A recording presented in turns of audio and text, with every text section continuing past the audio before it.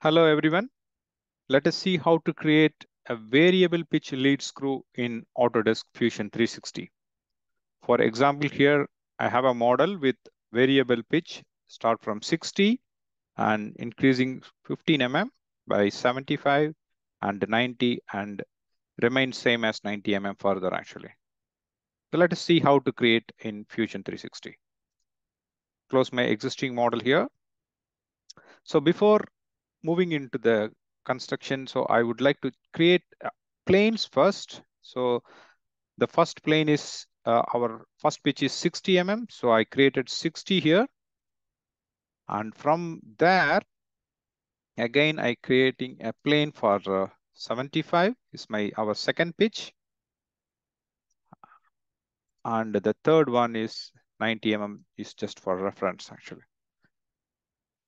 So we created this. Now under the design workspace solids, if you come here, you can see a coil. Click on this and click the first plane, which is from 0 level, and draw a circle here in this case. So it is 90 mm diameter actually.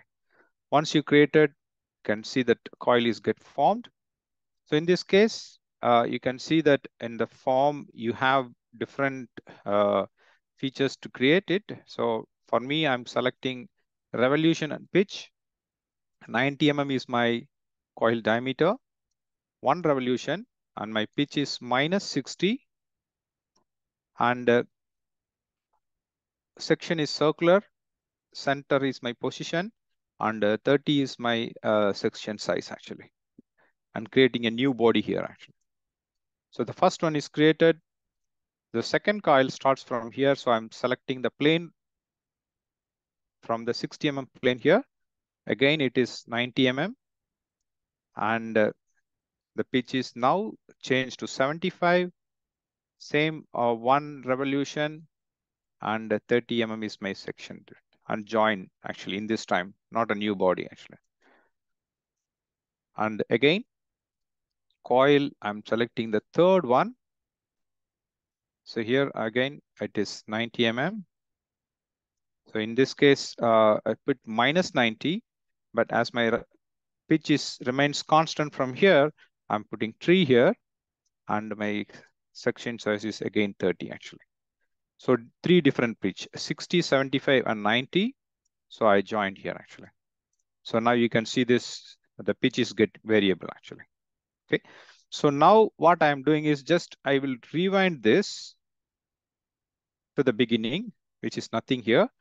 So what I will do is I will create a cylinder of diameter 110 actually.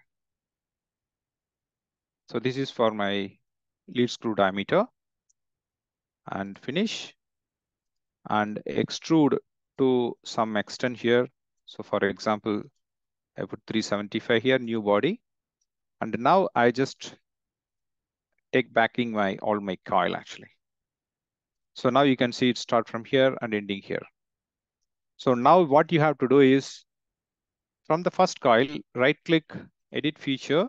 This is just for reference. You can create the cylinder first if you wish, but just for a training purpose, I'm showing start the coil, how to create it. Then I will creating the cylinder here.